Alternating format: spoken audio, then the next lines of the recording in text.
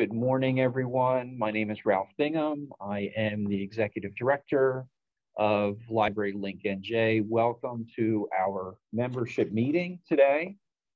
Good morning. Some housekeeping things. Again, if you could please, as you're coming into the room, mute your microphone. At this point, we'll be talking about our meeting rules later on as part of our business meeting. And so we want to be muted, at least initially, for John's presentation today. If you would, it's also helpful to us if you rename yourself in Zoom with your name and your institution. That way, when we get to any voting that might need to be done later, that's helpful. So I'll probably repeat that again further on in the program. So moving right along here, again, welcome to everyone. Be soon if you could please advance to the next slide. I would just like to introduce our executive board this morning. They're shown here on the slide. Many of them are, I see, or have come in and are present today, but I'm going to read everyone's name. We have Philip Berg, Chris Carbone, Rajna Das, Kathy Dempsey, Corey Fleming, Janina Calden, Alan Kleiman, Bonnie Lafazan, Lori Matassa, Ricardo Pino, Jennifer Podolsky, Will Porter, Jenny Pooh, our president, and Irene Sterling. Thank you to our executive board.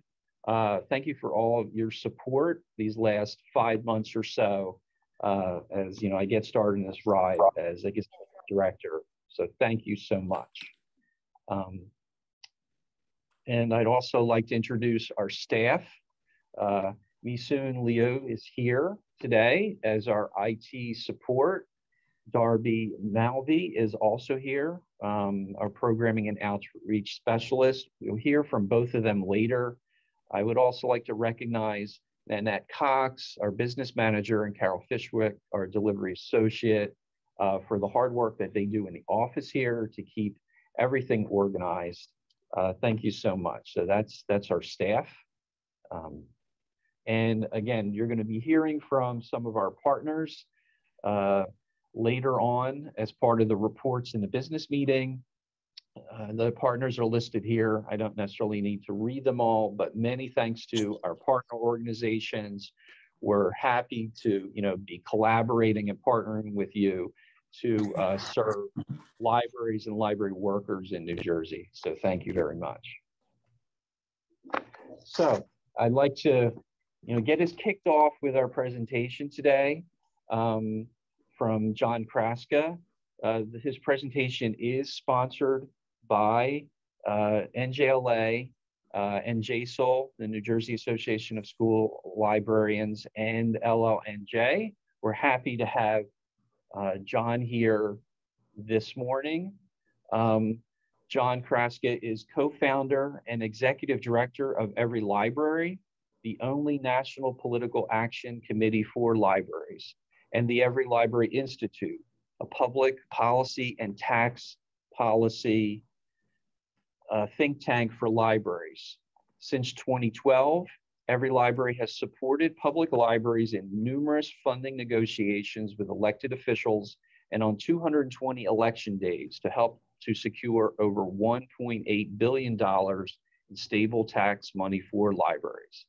The EveryLibrary Institute publishes funding-focused research and recently hosted the Library Advocacy and Funding Conference as a key part of its training agenda. Please join me in welcoming John. Ralph, thank you so much for the chance to be here with the Library Link community.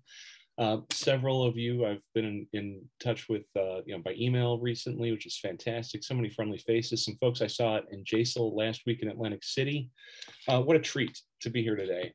Ralph asked me to come in and chat with you folks about some of the work that we're doing, some of the discovery that we're making at EveryLibrary as we're moving through the work supporting public libraries. And the framework for this conversation fundamentally is based in both of our organizations. The EveryLibrary side is political action. And we've done some work in New Jersey on public library campaigns, a fair amount supporting school librarians across New Jersey as well, not only for the crises that some of them were facing in terms of positions, but also the policy framework that NJSL is trying to advance. Information literacy standards, the mandate bill, that political action side of things is the equivalent to a doctor, if I can be so bold, because we work on one library at a time. We're in there with a patient. It presents with a certain sort of profile. You got to work with that patient in particular ways, sometimes patiently, in order to help move them down the path to the ballot or to solve some of their problems when it comes to the advocacy framework.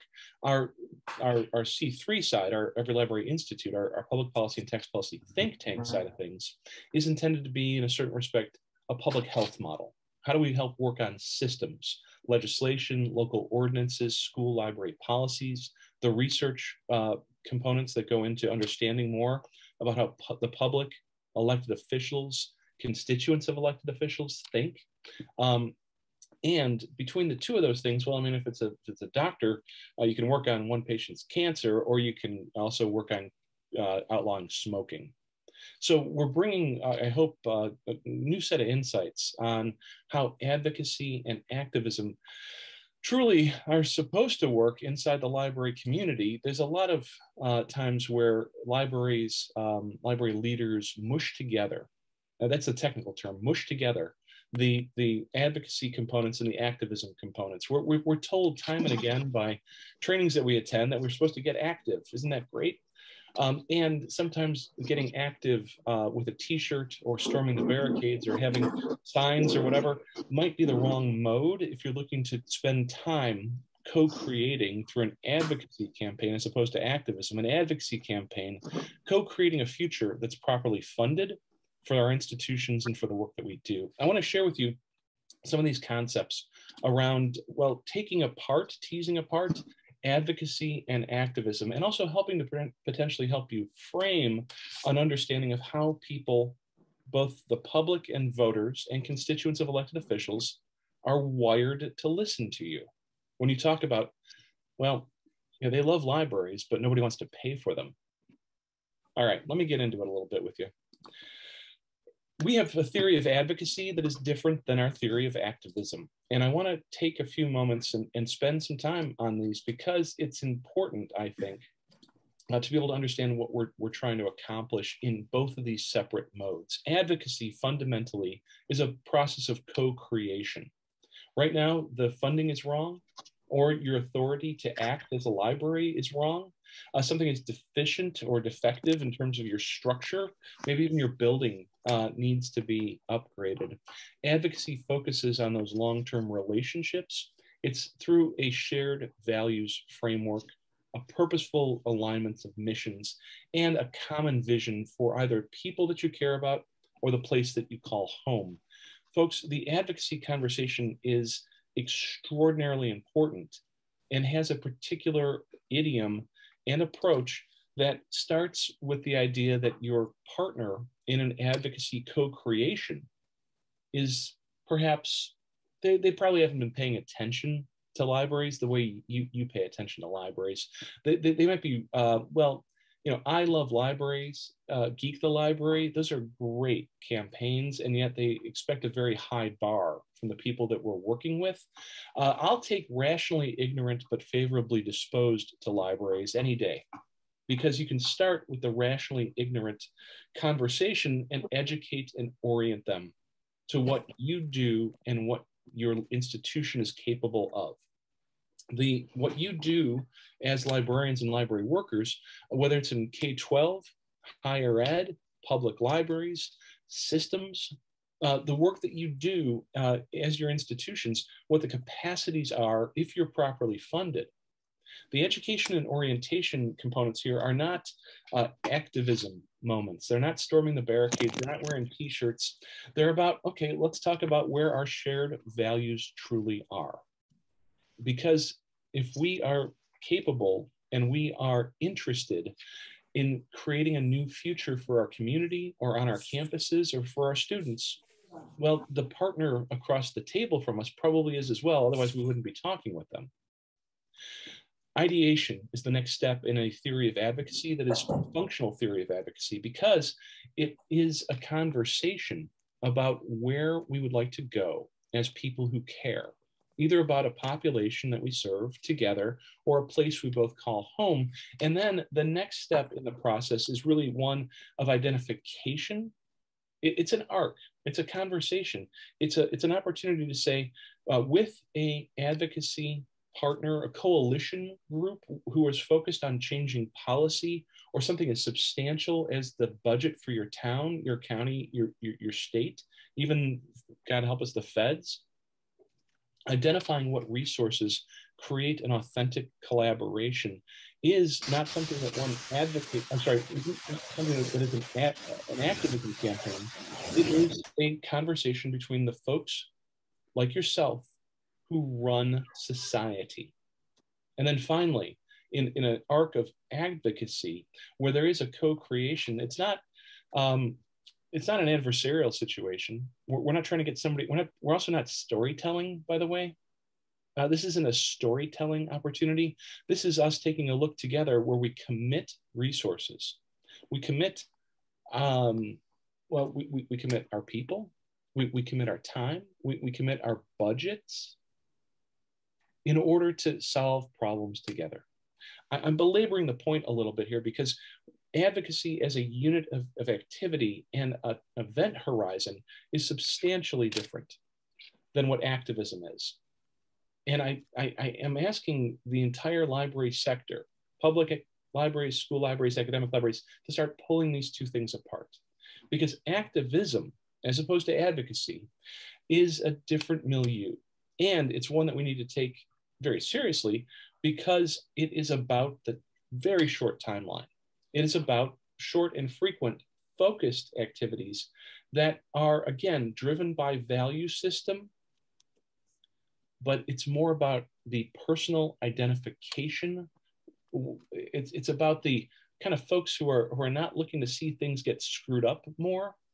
It's seizing an opportunity, like, hey, we've got a good bill happening right now in Trenton. We have a heck of an opportunity in Congress. If we can just talk to city council or our school board as if they were adults, we can get something done and seize this opportunity.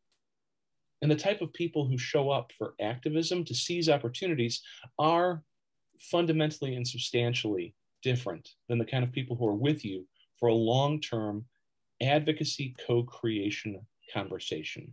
Nothing wrong with activists, though. I love them. Hey, let's seize an opportunity. There's also the conversation that you have with activists where you're trying to either fix or avert impending failure. And the impending failure that brings out an activist is something that is, well, like seizing an opportunity. If you're an activist, this affirms our belief system. This is an ideal I can get behind. The same way an activist shows up to avert or fix failure is that something has offended their value system.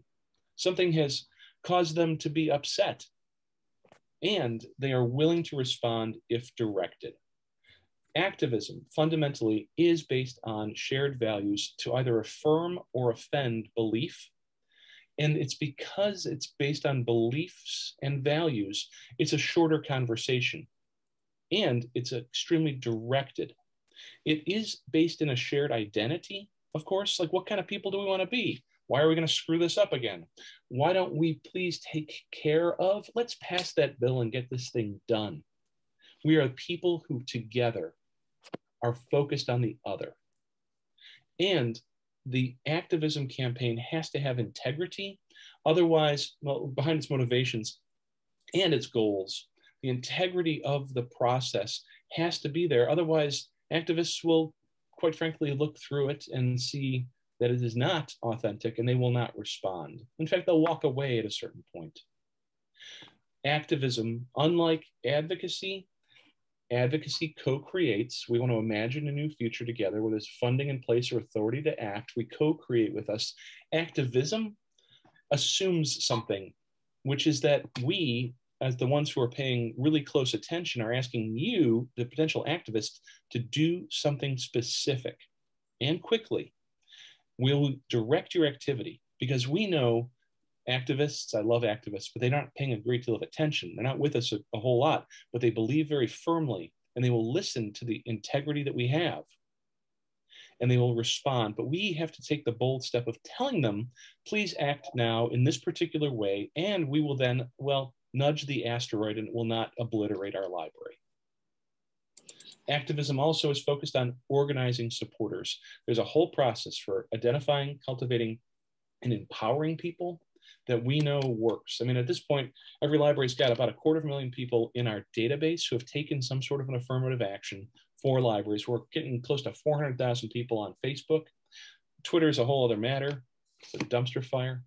But where we can spend time with folks and actually have that conversation over the long term, give them opportunities to act, well, the co-creation within advocacy and the fixing failure, averting failure, seizing opportunity within activism is all within our vocabulary if we understand in a theory of change way where it starts, who it's about, and where it's going over what timeline. All right, that's interesting, I hope, to you, because it's fascinating to me. I mean, that's what I do all day long. Let me give you a little bit more insight here into some of the frames around how people, as I said at the beginning, are wired to listen to you, though. Because if you're talking in an advocacy co-creation space or an activism seize opportunity or avert impending catastrophe space, they're going to listen to you in a couple of different ways. And I think it's important that we spend a few moments thinking through how we're messaging about the work we do, the institutions we represent, and our hopes and our concerns as well. All discussions about library funding are political. That's our thesis here at EveryLibrary. It's not just because we have a political action committee and perhaps a public policy, tax policy think tank for libraries. It's because you're all funded by taxes. No offense. Taxpayer money, either through the state budget or local appropriations or direct democracy, through schools as public schools, through the university systems as public universities. No offense to everybody who's in a private institution right now, that's totally cool. And there's tremendous amounts of federal and state aid that move in those spaces as well. It's political because it's about taxes, and taxes make Americans crazy. And I want to avoid when my beloved librarians, who should be acknowledged as the librarians who are doing transformational, wonderful work in the world, I don't want them to turn into the tax man. But because it is fundamentally a political decision on how we want to tax ourselves. I mean, public libraries only exist for two reasons. One is a progressive tax policy to fund the common good. And two is because we can lend things, you know, first sale. That's a whole other conversation, by the way, about ebooks and databases and stuff that we need to be having. About lending, you know what I'm talking about. But the progressive tax policy to fund the common good, and therefore, is the budget of your town, is the budget of your state, is the budget of your school district, is the budget that your regents put together, you know, a reflection of your value system, where the library is enabled and the librarians and library workers are empowered. There are three narratives that people will listen to you. Oh, there's four, but one of them is the burn it all down narrative, and I'm not going to really entertain that very much right now. That's a present narrative in American politics and something that we have to fight against. There's not a compromise or a messaging environment around burn it all down. We're seeing it happening in some schools right now in New Jersey, where Burn It All Down comes in and says, we're going to go against the librarians, the school librarians, in order to make political points and build political power. What I'm talking about here is three normal narratives. Now, if you're a progressive, a conservative, or a libertarian yourselves, hang with me for a few minutes here, because this is where people, again, are wired to listen about the conversations you're trying to have and the stories we like to tell ourselves. The theory here, political theory here is from a book called The Three Languages of Politics by a fellow named Arnold Kling. Mr. Kling is a fellow at the Libertarian Cato Institute. If you're into politics, I would highly encourage you to pick up a copy of this. I think it's a free ebook. Don't read it before bed. even if you're into politics, because it'll make you a little crazy, because he's right, I think. The narratives around progressive, conservative, and libertarian that he's talking about here, we see playing out time and time and again, up and down the turnpike, across the country. That the hero stories that each political perspective, including the burn it all down folks, by the way, they have hero stories about themselves. We all have hero stories about themselves, and we also have, in effect, villain stories about people. All right, progressive hero stories, according to Mr. Kling, are that the progressive ideology, the progressive idiom in politics is that the heroes are those people who have stood up for underprivileged folks. They stand up and they take care of. It's a hand up, of course, instead of a hand out, but the people that are progressive cannot stand are people who are indifferent to the oppression. Women, minorities, the poor, the oppressive behaviors of government, the oppressive attitudes on the part of other populations. Progressives, this narrative is how people in a progressive space are wired to listen when you start talking about taxes. How are we going to put them to work to solve problems in our communities? How are we going to do work that, as policy in our libraries, our school libraries, our public libraries, our academic libraries, lets people have more access? On a conservative space, conservative political conversations are wired to idealize, put hero mythology behind people who have stood up for these Western values, at least according to Mr. Kling. And that the people a conservative cannot stand politically are those who are indifferent to the assault on moral virtues and traditions that are part of the foundation of our civilization. Folks, we see this being used perniciously, and we see it grabbed by the groups who want to burn the whole place down. And they do leverage this conservative conversation, but fundamentally, the hero and the villain mythology in a conservative mindset has been extraordinarily comfortable with funding libraries for the last 150 years. And how do we get back to a conversation where the nature of our work as conservators of society, our campus, our community, is rooted in something that we can have a common conversation about? The third conversation, aside from the burn it all down folks, of course, is the libertarian perspective, where there's a hero conversation going on about people who have stood up for individual rights. The individual rights that people have without government overreach, because the villain narrative in a libertarian political space, the people they cannot stand are the people who are indifferent to the government taking away people's ability to make their own choices. And again, libraries, yes, libraries are perhaps one of the most libertarian. We joke sometimes about, like the socialist institution that we work at, the library, and yet how do we use a small amount of smart tax money? How do we maximize the access to a collection that supports the curriculum in K-12 and in higher ed? How do we help lower barriers? The big thing here across all these different narratives is that the core work of libraries, public libraries, school library, even academic libraries, has been supported by all three of these different ideals, I should say, political ideals. And yet we might be somewhat variant from the community that we're serving. Because I know that librarians, in the main, and this is not me, I think, speaking out of turn here, we've looked at the national voter file here at EveryLibrary. The national voter file is fascinating. If any of you have Experian data or Orange Boy or any of the patron point kinds of stuff, or anything from Gale or EBSCO, where they're like, hey, here's the demographics of your community. The national voter file is the non-anonymized version of it, where you can see everybody's record, all their demographics. And if you search in the national voter file for the word library or librarian and variations on it, in states that have partisan primaries, we found just anecdotally that about 87% of anyone with the word library or librarian attached to their record pulls a Democrat ballot or an independent ballot. And from watching how we talk to each other about our ideals, It seems like there's a lot of progressives out in our space, and yet if you're going to go fine free, for example, the progressives want to see us go fine free because anything that gets in the way of people using the library, if it's 50 cents, if it's $1.50, it chills their ability. I mean, are you going to ask people for a library fine, or are they going to be able to put food on the table? Anyone in the libertarian space is already looking at fine free, saying, why are you fining me? I'm already paying taxes. Double dipping, government overreach, get your hand out of my pocket. Let's lower barriers to people utilizing what was already being paid for.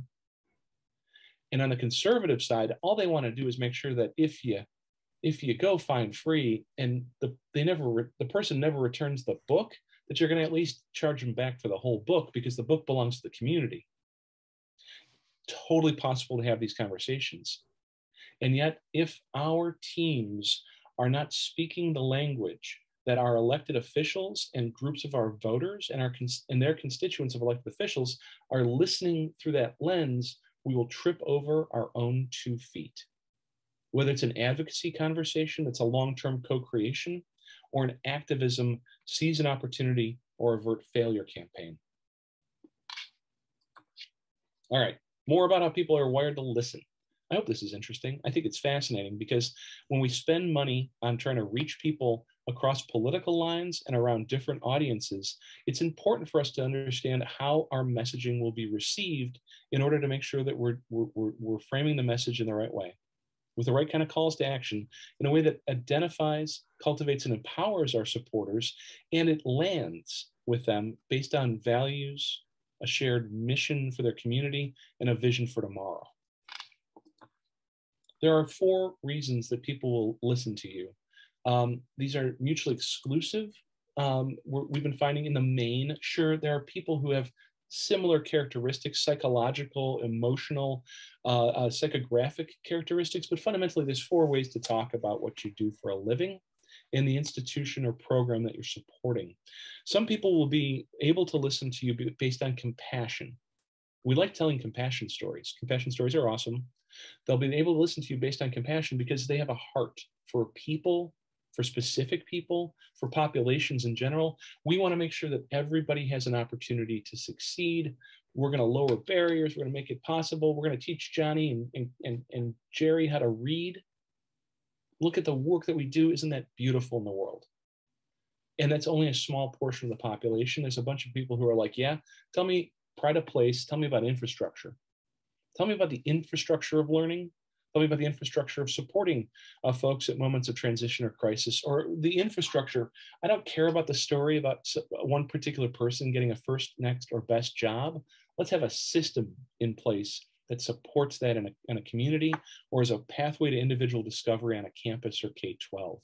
Tell me about what we're doing to create interesting places to live, thriving places to live, and prosperous places to live. I don't need a sob story about some kid. And those are very different conversations. And if we don't have a muscle memory for doing both compassion storytelling as well as pride of place storytelling, in fact, in K-12, yes, everybody loves students, except because, well, sometimes you don't. Sometimes what you want is like, go Tigers. You and in academia, you have a beautiful, you have a pride of place right on a sweatshirt. It says college on there. That is as important as a compassion conversation, and we tend to minimize it in libraries.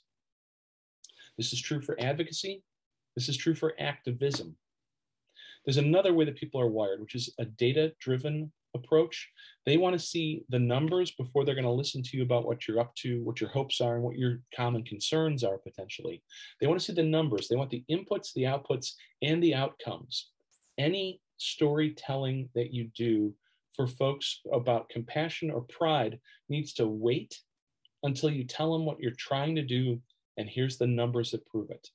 The data shows it, and the data is the lens through which they view compassion or pride. The data is the frame in which they find compassion or pride first, because unless they can see that it's either working or that you can prove a change to the inputs will generate new outputs and give you different outcomes, folks, storytelling to these people is data. And a lot of them are in positions where they run other parts of society and they want to help co-create outcomes, but they're in a nonprofit organization, they're in government agencies, they're elected officials. We have to be anticipating the storytelling that proves our point, either the positive side of it or the negative side of it. The fourth frame that people are wired for right now is really a pandemic lens. It's the fact that we're kind of still maybe in the late middle. I mean, are we close to the end? I don't know. God bless us all. There's a pandemic going on. And that if you're not cognizant of the serious nature of the way things are in the world right now, the concerns and fears that are legitimate amongst a certain group of people who want to listen to you about library-shaped solutions to problems that are hitting America, New Jersey, your part of Jersey, your specific school or town. They want to have a conversation about library-shaped solutions and librarian-enacted solutions to these problems. And if you're looking to tell just a story about how nice you are, they are not going to look at you as a serious actor. And serious actors, first and foremost, are capable of co-creating a future where solutions are provided. They're capable of asking for support to seize an opportunity or avert a crisis. And those people who are concerned or full of fear are not to be pandered to. All right, that's one set of vectors, how people are wired. Besides the politics, there's those kinds of ways. Let's talk about politics again for a moment, though. That if we are right at EveryLibrary in our thesis that all conversations about funding libraries are fundamentally political because it's about taxes. All right, great. How do people behave in political spaces? To show up for the party, to show up for the candidate. The idea that whenever we take a library to the ballot, and we said our 121st election day on December 11th, it was with New Orleans. It was to renew the New Orleans Public Library levy for 20 years. We won. It was over 70% of the vote. It's responsible for 54% of their budget. It was about $17 million potentially on the ballot. And if they had lost, we would have a real problem in 2022 because the authorization to tax ends, this authorization ends on the 31st of December. So I'm glad that we passed. And what we know very clearly in campaigns like that, and in other ones that we've worked around the country, is that the librarians are themselves, the library workers are themselves, an answer to the question of who's going to spend my money. And fundamentally are the candidates in the race. And the library itself, well, we're going to renew the library's levy for 20 years. You know, the where's my money going to go conversation about how are they going to put the money to work, realizing their strategic plan, doing the mission, vision, and values. Fundamentally, the library is the incumbent in the race. Sometimes the library is the insurgent in the race, but that's a whole other thing. We'll talk about that some other time. But when it's politics, how do people look at candidates? How do people look at ideals? They look at it based on the shared value system. Does that candidate or does that campaign, does that set of ideals express my beliefs as well? Does it resonate with me? And if it does, and then also what's the identity together? Are we capable of coming together as perhaps in your community or on your campus or your K-12 context? Are we capable of having a shared identity that looks like the library party? Is it like the library party in town? If this was some parliamentary democracy in a small European country, could we run a library party candidate and get them elected? It would be like, the library party would have one seat, the Greens would have like 3, the Democrats, Socialists, they have like 90, the Tories. But the value system that we share together and the identity that we have about how we want to express it together in the world, if you look at the books that candidates write, the position papers, but the books, the next election where we have an open seat for president, nobody's the incumbent, nobody's the favored. It's a 2016, God bless us, all over again. I want the major news operations to stop polling and to start asking libraries and bookstores what's circulating and what's selling, because if the book about the candidate's value system is something that you love, you hold it to your heart and you give it to people you love because you want them to see the light about this candidate. And if you don't, you throw it at the television because it offends your value system. It offends your belief about America, who we should be. It's why we react so strongly. And there's other people, perhaps some of you on this conversation today, who are like, I don't like doing politics because it makes me upset. And it makes other people upset. I'm not suggesting for a moment that we want to start making folks upset inside the library space. The library party needs to be built on a hope for the future, but it is as powerful as that. So politics here, this is from a book called The Political Brain by a guy named Drew Weston. Again, if you like these kinds of political things, read it, not before bed. The personal characteristics of a candidate and the specific policies that a candidate or a party has are a lot less impactful. In fact, there should be like a giant space between values and identity before you get to those other things. Yeah. All right. There's also another vector here. Besides political narratives like progressive, conservative, and libertarian, and besides compassion or pride of place or data or concerns, besides the idea that we are in a shared identity framework around the work and a shared set of values, supporters fundamentally stratify in concentric circles away from library and librarian. They stratify, by the way, for any issue or cause. This could be about saving whales. This could be about the fight for 15. This could be about the NRA, Second Amendment. It could be about the First Amendment when you get right down to it, around what some of the challenges that are happening. At the center of the conversation is the institution of library and those folks who are librarians and library workers. And the next ring out is the relational supporters, folks who know the work, either personally or intimately, or have some sort of a strong identification, perhaps based in personal experience or nostalgia. They are not that many of them. They're the ones who, at a cocktail party, you're like, oh my gosh, I can actually talk to you about the work I do instead of the work you do, because they seem to care about librarians and library workers. They seem to know things. In a crisis or in an opportunity, well, actually, they'll come out if you connect with them properly. In a crisis or in an opportunity, they'll be your first long-term allies in an advocacy campaign. They're with you 364 other days of the year too, and there's not a ton of them, and there never will be. They're the core of the library party, though, in your community, on your campus, in K-12. The next ring out, though, are folks who are ideologically aligned with the work you do in the institution that you staff, the department that you run. The ideological supporters have points of common cause or common concern that are, they need to have some dots connected for them, though. They drive by the library, they're satisfied that the parking lot is full, they think everything's fine, they like the idea of literacy, they like the idea of infrastructure about learning or support for people looking for work. They feel satisfied that the work that you're doing, in the absence of information, they feel satisfied that the work that you're doing is good and noble, but you might not be their first point of intersection with a value system. You've got to educate and orient them. And that's even goes for activism. They'll be with you over the long haul, though, once they understand the commonalities, the alignments, the common cause, and the common concern. The next ring out, folks, is aversionary supporters. These are the people who form the core of our activism campaigns, along with the relational supporters who feel that they have a political voice. Ideological supporters don't show up for activism. They show up for advocacy. They like co-creating over the long term. Aversionary supporters are like, why are we going to screw this up? What the hell is going on in town? What good money after bad? Let's not do this wrong.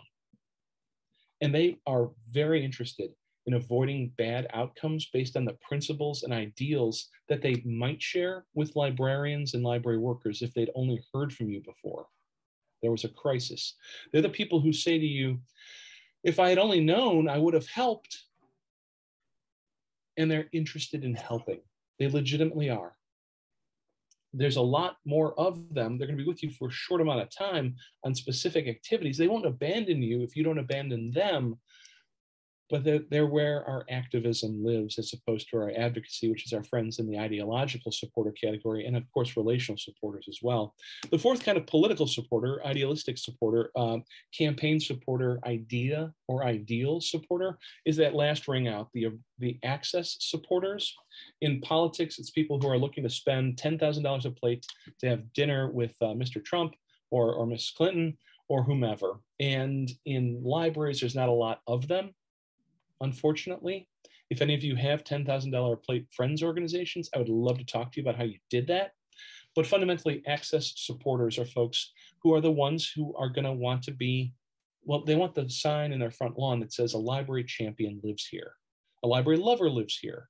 A library, they wear a button, they got a bumper sticker, they buy your swag from your store and they carry around tote bags. They're awesome folks. And they're not necessarily going to do any more than that. And part of their access is also to make them into donors and to volunteers because they want to be close to the issue, but they're never going to get loud, noisy, and they're not going to contribute to a long-term co-creation advocacy campaign either. That's fine. I forgive them all. In fact, each of these have strengths and each of them has sincere deficits about how they can be put to work on our issues. All right. I got a lot of lists here for you because I owe you good information so that you can reflect deeply on how you're currently communicating. I owe you good information because if I'm talking about a theory of change and a change management approach around advocacy and activism, then I've got to give you the data and the information, the insights, because otherwise all I'm doing is just saying it's not quite working right for the last, I don't know, 25 to 150 years. Let's do it different. Here's how we do it different, folks, is an understanding in terms of our storytelling. And I said earlier that stories won't save us, but stories are the only way that we can communicate as humans. But just simply telling a story and expecting somebody else to fix your problems doesn't work. There are two reasons to give you money. And there are two other reasons here in storytelling to affirm the idea that money should be given. One reason to get, well, there's three reasons to give you money. One reason that they give you money right now is inertia. They've been giving you money for a while in the city budget. They've been funding your positions in K-12 or on a campus. It's inertia that's not very comfortable to me. The other two reasons to give you money are mutually exclusive. You have a story of success that demonstrates your competency, and you can either scale up your success. We have 27 kids who come to story time on Tuesdays. We need to have 50. We need the funding to do 50. We only have funding right now to do 25, and we sneak 2 more kids in. We want to scale up our success in story time or in ELL work or support for kids who are the first generation going to college. Or we want to replicate our success. Hey, we do 50 story times on Tuesday, like gangbusters. We want to do the same thing for seniors. We want to do the same kind of outreach because we're competent at it. You should give us new money to do that. We're great with ELL. We want to do it with makerspaces now. We're fantastic when it comes to helping students with individual discovery, but we're a little bit behind the curve right now on our work for research because we don't have our database contracts properly funded. And for Library Link New Jersey, we've been fantastic with our ability to serve our members, and yet we know that we can take it to the next level. To scale or to replicate success is one of only 2 reasons to give you money besides inertia. The other reason is stories of failure that you are able to talk to demonstrate that you have the integrity to fix the failure or avert the failure from happening. We know right now, because we can only get 27 kids in the space, and unless we receive the funding that we need, we cannot fix systemic intergenerational problems that are driven by early childhood literacy that's promulgated across their lives. We see a problem coming because of the way that workforce in our community is shifting.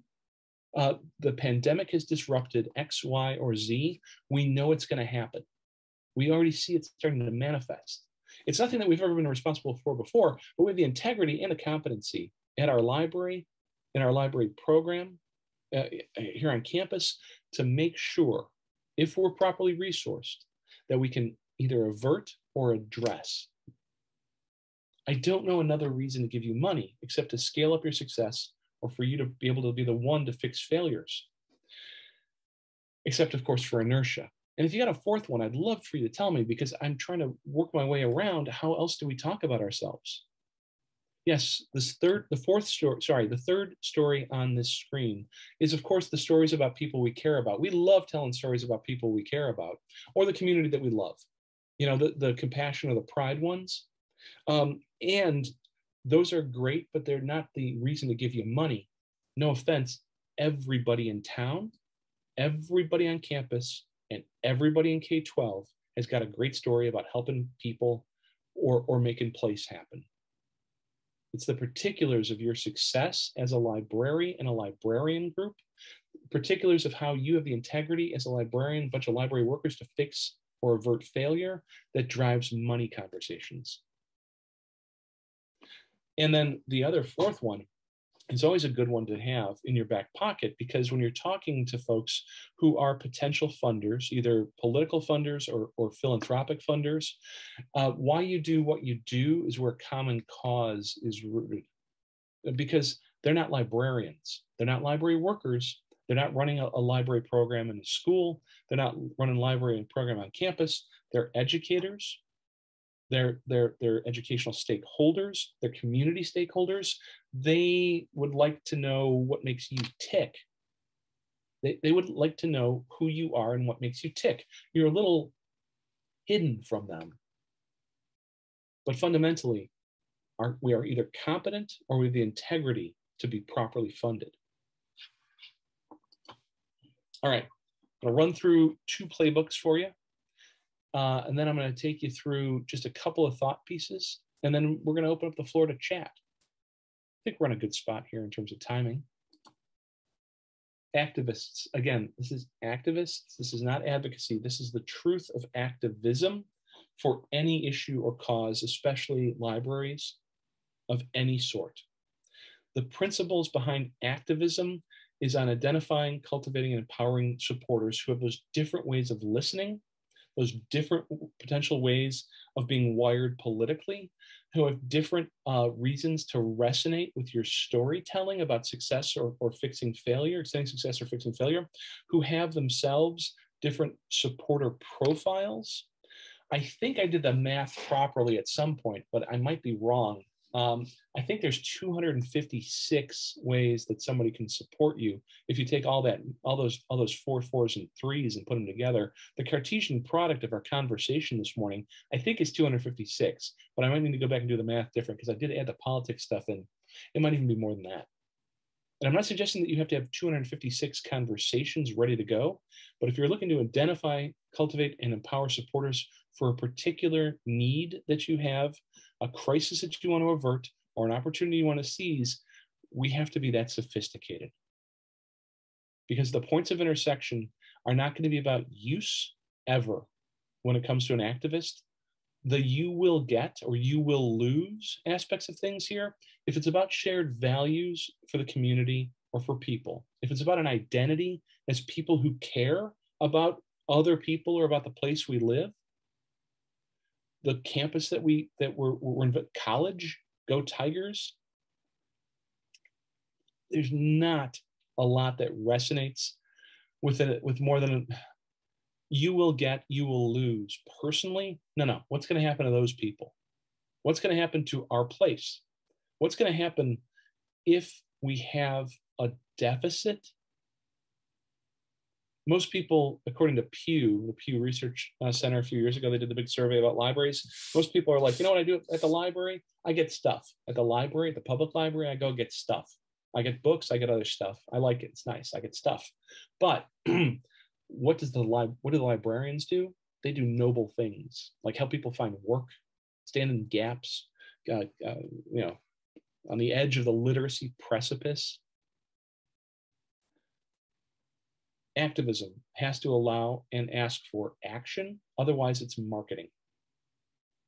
Otherwise, it's advertising. unless you direct people to do something on your behalf, it's just, I got another small list for you here of things that people are willing to spend. In fact, I need to put up another slide about this one specifically because there's only 3 types of budget that any human being wants to put into an activism campaign or an advocacy campaign for that matter. They would like to spend money doing it from their own personal budget as a donor. They would like to donate because, and here at EveryLibrary, we've got thousands of donors around the country who want to be part of our network, who say, hey, you guys, you're doing great work. Here's some money. Keep doing good work. Here's some money for my taxes for public libraries or for K-12 or from some universities. Sure, do the good work, but really, here's my $5. Don't screw up, or please support summer reading. Or here's my 50, here's my 500 here. I just put you in my will. That budget that they have as a donor is distinct from a budget that people have as a volunteer.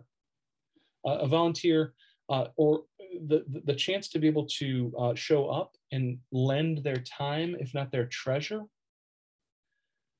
lend their talents, if not their treasure. Yeah, those are like for my own children at school. They're in band. We sell things apparently to fund public education, like seed packets or wrapping paper or chocolate. And I'm always like, I don't want to walk around the neighborhood selling seed packets or get my sister-in-law to subscribe to a magazine. I'm like, can I just cut you guys a check? There's different budgets that people have. Time, volunteerism, I get it. Some people like it. In fact, a lot of you do it. Donors. And then the other is the doer out there, the person who's going to become an activist, who's going to put their good name budget behind you. They say, I would like to check a box, sign a petition, send an email. I want to show up. I want to have my name on the letterhead. I want to be part of the committee that's co-creating a future in my community, in our campus, on our K-12 environment, because we share a common set of values. I'm going to show up. And we have to give them pathways to do it. The principles of activism, fundamentally, you get the slide. Ralph's got the slide. He's going to send the slides out to everybody. In fact, I got a couple extra bonus slides for you in this section. You should take a look at them when they come out, because these are the principles that if you need an activism campaign to happen, you have to be cognizant of, building the digital infrastructure for, and willing to take the effort to empower in order to get things done over the long term, and it's not just a one and done. We do this kind of work every day at EveryLibrary for free, pro bono, for public libraries, school library, all the time. And I'd be happy to work with you to put it to work, to seize opportunities or avert crises.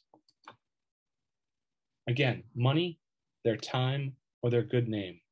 And unless there's something to do for an activist, it's just marketing. And marketing or advertising is marketing and advertising. If it doesn't have an ask, it's not activism. All right, advocacy, principles again, and we're going to come around to Q&A in just a few moments. Conversations about the particulars and the peculiars of your community, your campus, your K-12. I'm ready for it. It's going to be interesting, I hope. Oh, by the way, we're going to use the chat box, or we can go on mic if you raise your hand.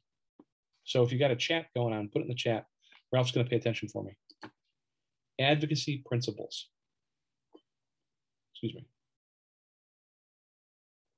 Because advocacy is a long-term co-creation between folks who've got a common vision or a common hope or a common cause or a common concern for a population, we have to remember that in advocacy, nothing is personally related to use.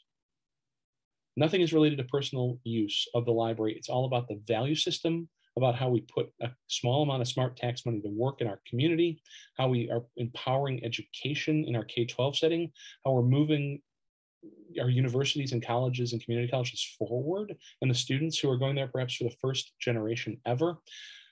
Tomorrow marketing is great. You have to do it. I'm not suggesting you don't do it. Thursday, 10 a.m. story time, bring your kids. Has to be done by public libraries. Come to the club that's meeting at the school library. We're going to talk about civics or something like that. On campus, what do we have for you at the library that advances not only your studies, but your own personal development as a young adult. Come to the thing on Thursday, 10 a.m. And there's only a small inventory of people who are eligible and interested and available at 10 a.m. on Thursday for that particular program. And that's fine.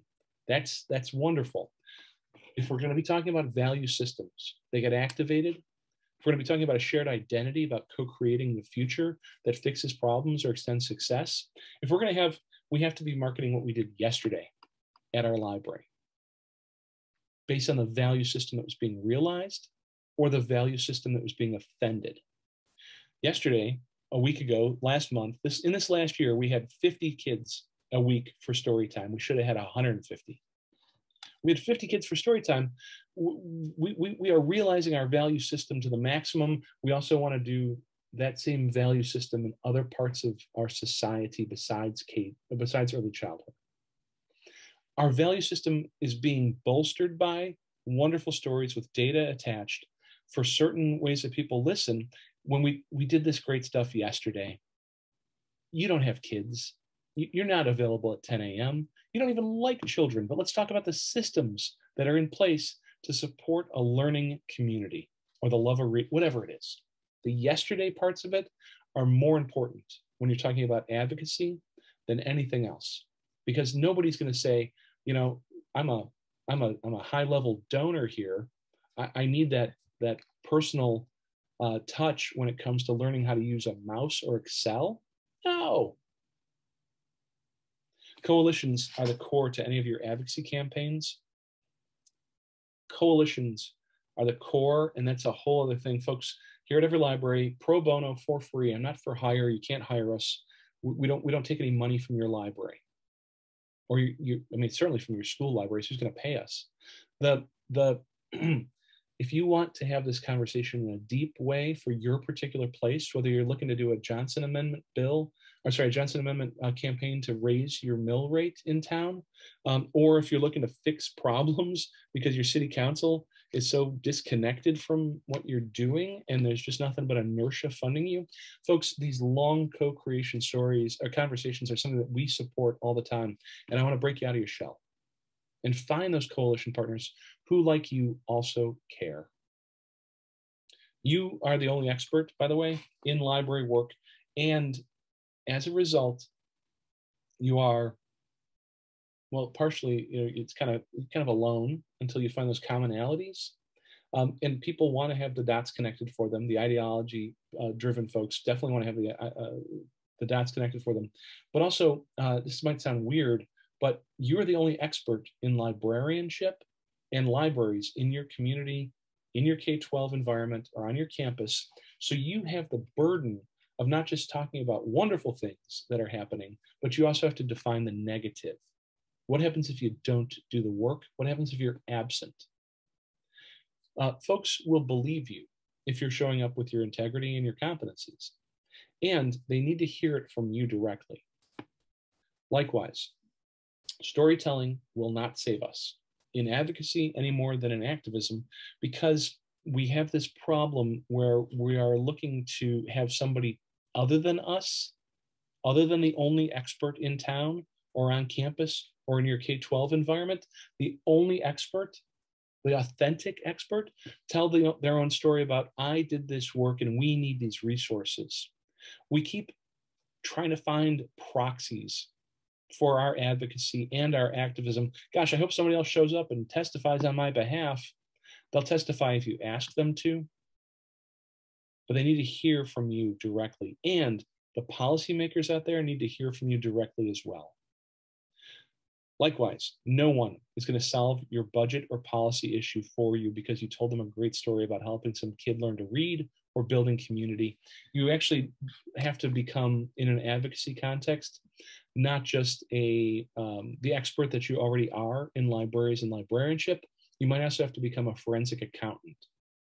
Why isn't the city, why isn't our school board, why isn't the chancellor's office allocating the proper resources so we can do our jobs best? That's an accounting function. That's understanding how government money works and then rewriting the budget for the future that you seek. Again, we do this kind of work all the time at EveryLibrary. Happy to help you. You can reach out anytime, pro bono, for free. Marketing tomorrow is about use. Marketing yesterday is about talking in a common cause, common concern, shared values, aligned mission, common vision for the future way about what a small amount of smart tax money does to fuel the common good. And you got to market both of those. You got to spend a little bit of money to do regular building use, yes, and telling the wonderful common story. All right. Who else cares? Pardon me. Who else cares about your stories? Again, your particular context, public library, school library, university, college, community college library. There's a lot of places of alignment for long-term advocacy campaigns who are ready to listen about a co-creation. It's going to be particular and peculiar to your place, and I'd like to help. We also have two techniques that I want to just put a bug in your ear about. We're in December. If you've already started your annual report, great. If you haven't started your annual report, this is now part of your time to potentially do it. Your strategic plan, if you're working on one, your building plan. Folks, I was on the library board for my own library here in suburban Chicago, Berwyn, Illinois. For 8 years, I was board president for 6 years. We did 2 strategic plans, and I wish we had done what I know now then. And that would be to title our strategic plan, our building initiatives, what they really were, which was, it takes a village with the Berwyn Public Library at the middle of it. It is Dreams from My Hometown Public Library. It is Make Berwyn, Illinois Great Again. In fact, those books that I was talking about that you either embrace to your heart or you throw at the television set, that's fundamentally, folks, what you're doing with your public library strategic plan, your school library's plan of service for education, your college, university, community college's approach to realizing the academic mission of your campus, and your 2021 annual report. If the title of it is simply 2021 annual report, I'm just going to shake my head because I haven't gotten through it all, have I? For staff, there's a staff exercise that we would do together to surface your own values, vision, and mission personally and collectively, because again, that's the point of intersection with folks who are not librarians on campus, in K-12 contexts, and in communities. What builds an awareness that you have a common value system, a shared mission, and a vision for tomorrow together is to be expressing it yourselves. I do this work. We need these resources. Together, we can co-create a future for those people we care about in this community we call home. Folks love to talk about Plan A. What happens if we get the money? But folks also need to talk about Plan B. And again, as the expert, what happens if you are funded properly to co-create that future? What happens if the asteroid is nudged away from destroying the library? What happens if it hits? What's Plan B? What happens if we don't get the funding? All right, Ralph, I want to invite people to chat here, to talk a little bit, to use the chat box, to put this into practice for your individual libraries and for Library Link New Jersey community. How do you want me to do that? Should we go back to a full gallery here? That might be a good way to do this. We had a couple comments from Mary Moyer Stubbs. We just want to Mary, some examples of activism here. You may want to take a look at the chat. Yep, I got to call out NJSL for extraordinary work on their policy framework, both for their information literacy bill as well as for advancing the mandate bill, and for showing up for individual school librarians and districts during moments of crisis. They are doing extraordinary work. I am proud of our relationship with NJSL and the support that we're able to provide from EveryLibrary for their digital platforms on Save School Librarians, as well as the friendly opportunities to kibitz a little bit about strategy. So, all right, folks, I can take more in the chat. Let me open it up. Or you can go on mic if you'd like.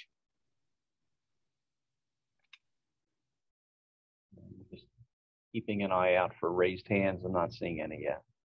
That's all right. Actually, I just unmuted Ralph. So, John, it's Sure. Jean Marie Ryan. Hi. Hi, how are you? I'm good. Nice to talk to you today. Always. So, I think what resonated with me the most about what you said is this call for action from people. So I'd like to hear your guidance on what you would suggest that the 104 people on this meeting do when we get off this meeting to further advocacy in the state of New Jersey. Sure. To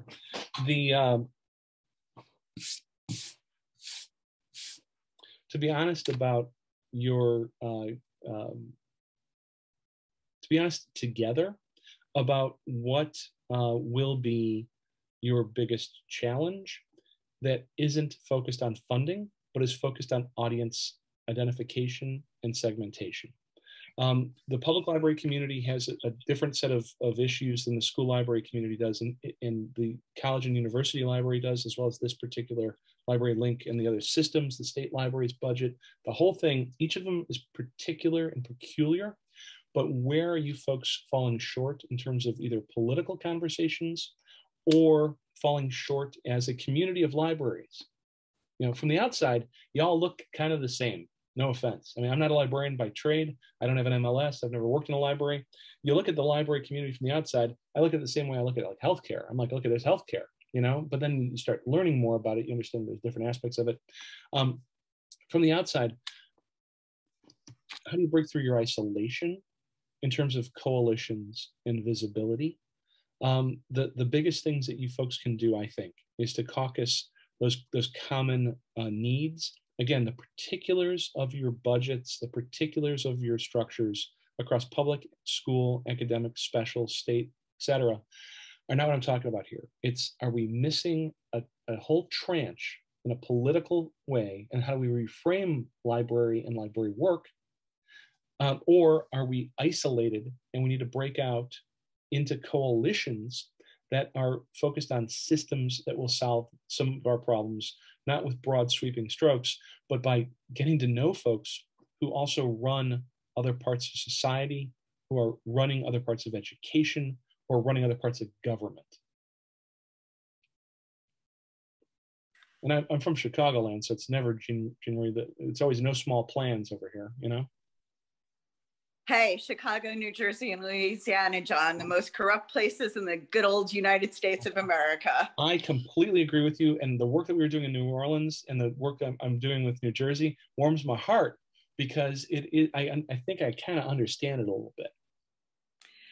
But I think you sort of hit on what I was hoping you'd say to everyone, but I wanted a specific action call for every individual on this call. And I was hoping you were going to say what I say to them often. So I'm hoping you'll get there. Individually, what can each person on this call do this afternoon?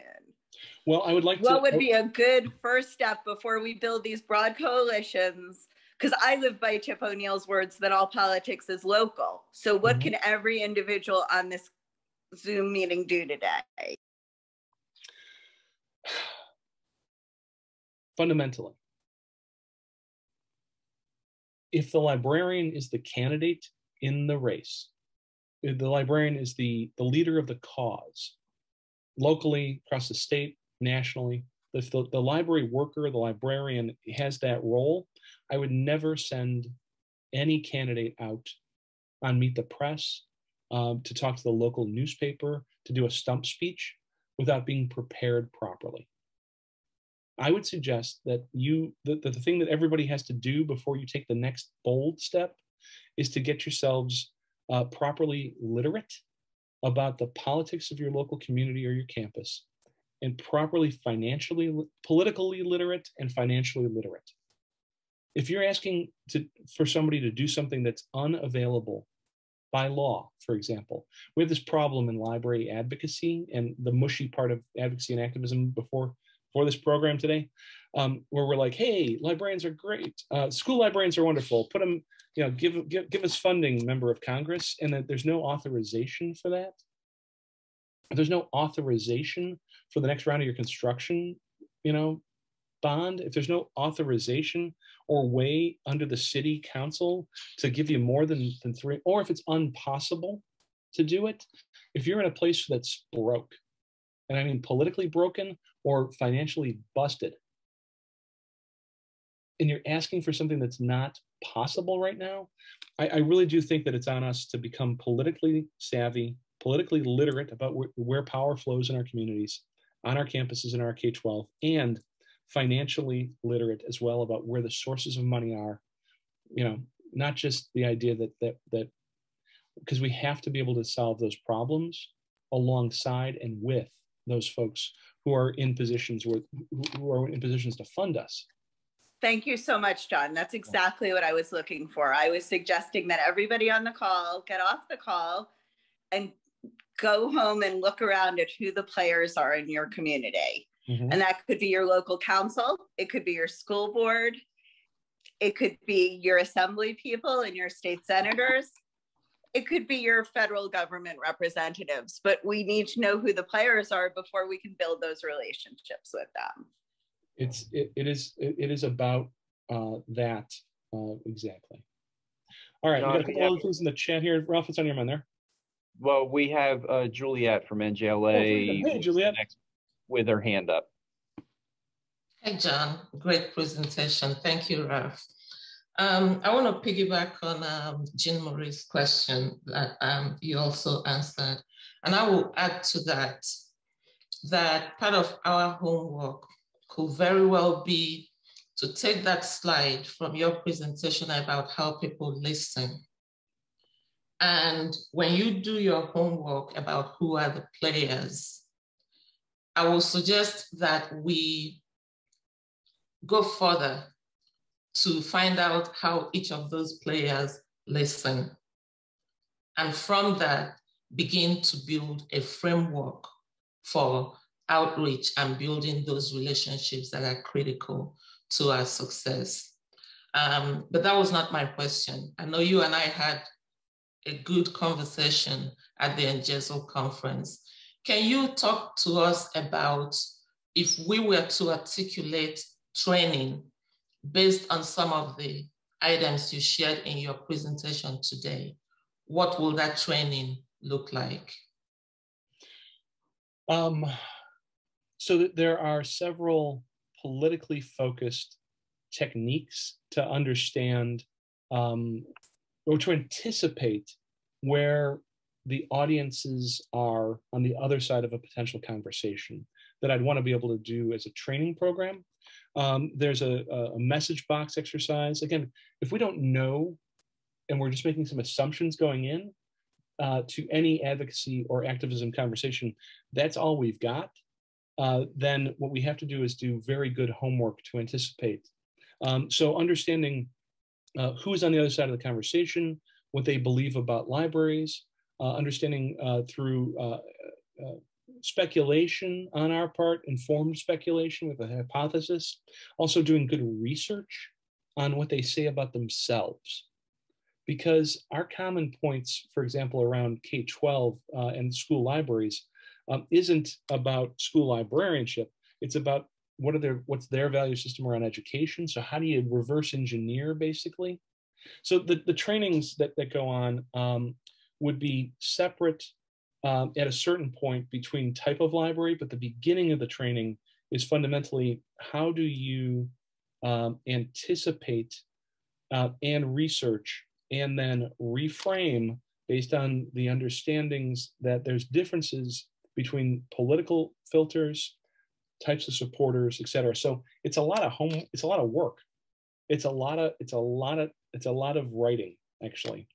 But it's good work because then you're able to anticipate success, rehearse the conversations that you're going to have, and the pathway to leave your building either for a local action or for a statewide action or even a federal action is then done based on those concentric circles about who's closest to you. So we could have a really great experience, Juliet. Thank you. Thank you. John, we have one more question from Laverne Mann at the Cherry Hill Public Library in chat here. We may need to, I guess, wrap it up. at Sure. this point, unless. Sure. So Laverne, through the combined effort of years in NJLA, especially the Public Policy Committee, we've had some success in New Jersey with increasing the per capita construction funding. How do we engage with librarians or library directors who do not do advocacy or activism? Laverne, that's a great question. And hi, nice to see you today. And yes, the NJLA advocacy milieu has been really well done. I mean, honestly, the construction bill and the Johnson bill, I mean, amazing.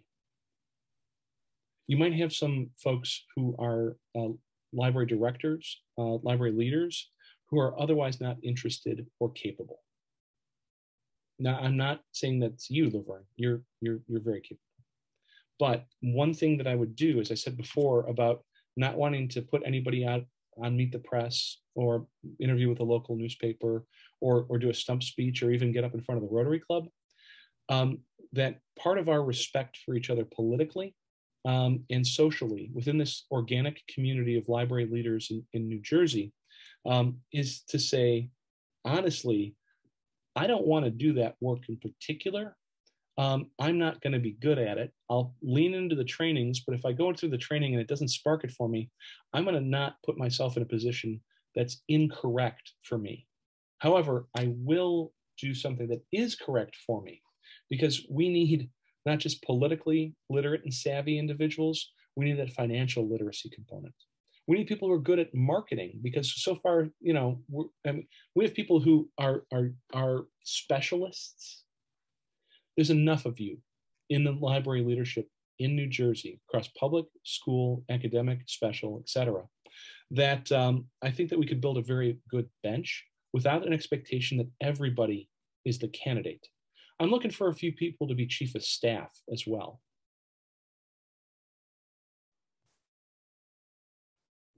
Great, thank you, John. Absolutely. Yeah. So, folks, nice to see you in the chat. I want to acknowledge Bonnie's comment here, but also, you know, let her know that I did get home safe, obviously, from and Jason. You know, thank you for that. Kathy, thanks for making a comment here. Ava, you too. You know, Eileen, I'm with you. So, folks, as your day progresses, I'm going to be here in the background. I was joking with Ralph before. I'm going to leave the feed on, and I want to hear some of these reports and these conversations as you're moving forward. I said it was going to be probably one of the most esoteric NPR shows I will ever listen to, you know, but I'm actually really interested. So, all right, team. Anything else on your mind, Ralph? We're good? We're good. Thank you so much, John. With everybody, you know, let's give John a virtual round of applause here. Oh, that's nice. And thank you. Thank you so much. And, you know, I want to mention that John's presentation, he's agreed to allow us to record this. So we will be posting this presentation up on our YouTube site. And we can also help you if you have any questions for him, we can help you get in touch with him. So that sounds fantastic, Ralph. Great. Okay, team. Thank you. Do well today. Appreciate Thank you.